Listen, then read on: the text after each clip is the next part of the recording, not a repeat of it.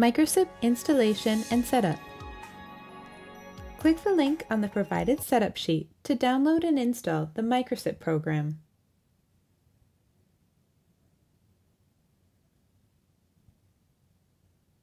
Follow the installation steps using the default options. When complete, click Finish and the MicroSIP program will open.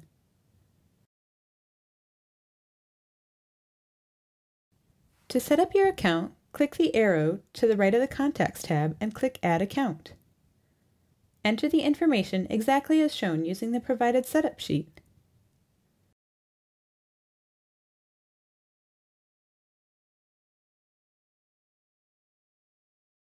Once finished, click the Save button. Your status will show at the bottom of the main window. To temporarily disable the app, click the arrow at the right of the Contacts tab and uncheck the option Make Active. To re-enable the app, simply check this option again. Thanks for watching. To learn more about our services, give us a call or visit us online at vortechcs.com.